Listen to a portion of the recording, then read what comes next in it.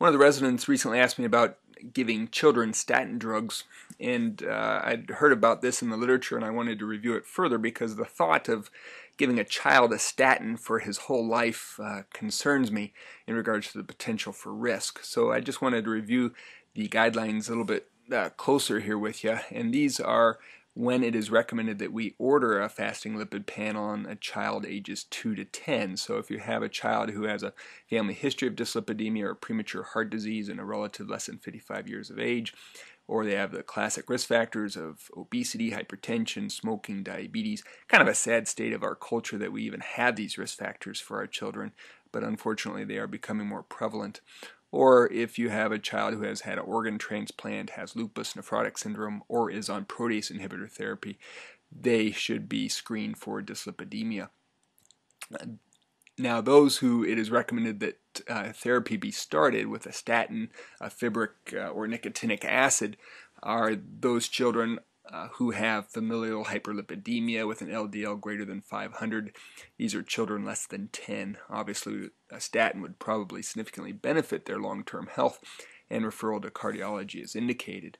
But those children less than 10 who have an LDL greater than 130, there's really no guidelines at this time on when we should initiate therapy, specifically with pharmaceuticals, and that should probably be related to their individual risk factors. For those kids older than 10 with an LDL greater than 190 who have no risk factors, the recommendation is that we treat them with drugs to reduce their LDL less than 160.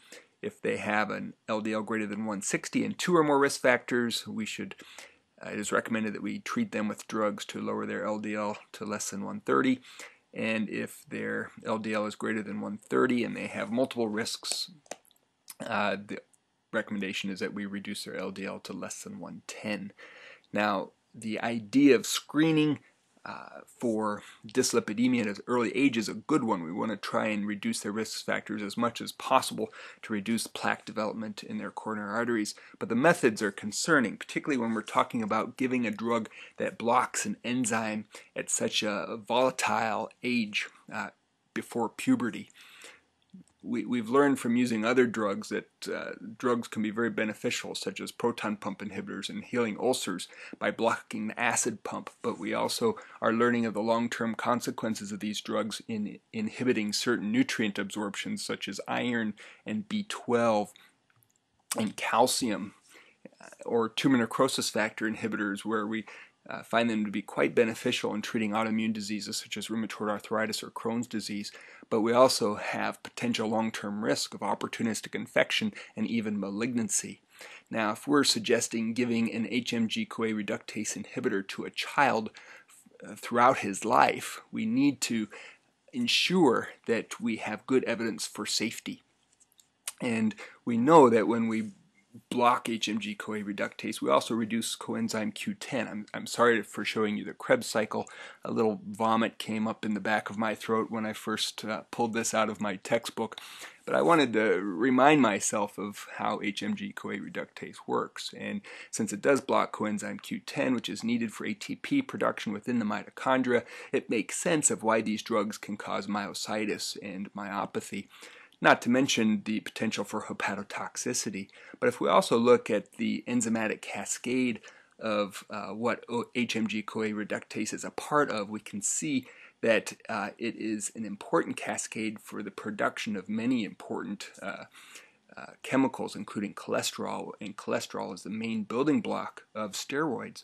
And if we're talking about giving these drugs to kids who are pre-pubertal, we do not know of the potential risks or influences that these drugs may have on their pubertal development, particularly when we use them prior to this important transition in their lives. As you can see here also, the bisphosphonates are also involved in this cascade, and this may suggest why statins seem to be beneficial in bone strength, in that they inhibit this cascade that can increase the risk of osteoporosis. But the concern here is that bisphosphonates also significantly increase the risk of esophageal cancer. So we just are not smart enough to understand how these medications might inhibit the long-term risk of kids in this age group.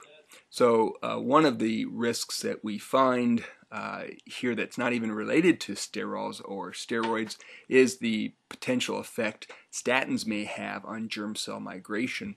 This is an interesting study of zebra fish, where in one group of fish the embryos were bathed in saline, and in the other group they were bathed in Lipitor or atorvastatin.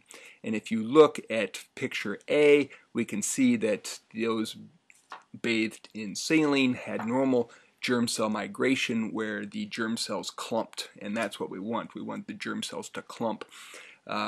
But in the picture B, we can see where the germ cells migrate chaotically, and this is what we don't want, particularly in a developing embryo, where that can cause birth defects, particularly in the tail of the zebra fish. Now, I'm not an expert in zebra anatomy, but evidently in photo D here, this shows a defect in the development of this fish. And G and H show the chaotic migration of the germ cells when that embryo is bathed in the statin drug. Graph F shows that at higher concentrations of atorvastatin, the germ cell migration becomes more and more chaotic. So it doesn't take me long to remember when I used to prescribe a drug called fen-phen for weight loss, and I thought this was the wonder drug.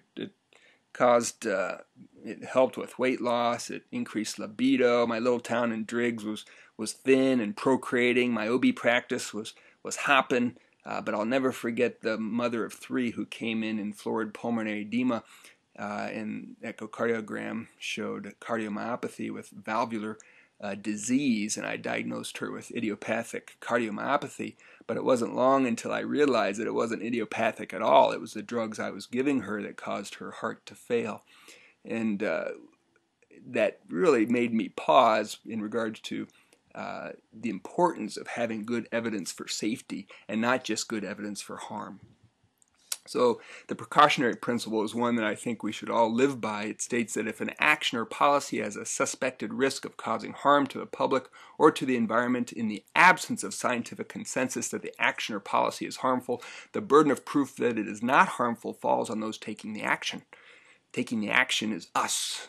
When we prescribe some of these chemicals that we just do not have good evidence for long-term safety. So the principle implies that there's a social responsibility to protect the public from exposure to harm when scientific investigation has found a plausible risk. These protections can be relaxed only if further scientific findings emerge that provide sound evidence that no harm will result. So, bottom line is, if there is not good evidence for safety, we should be precautionary and not expose our environment or our children to these chemicals.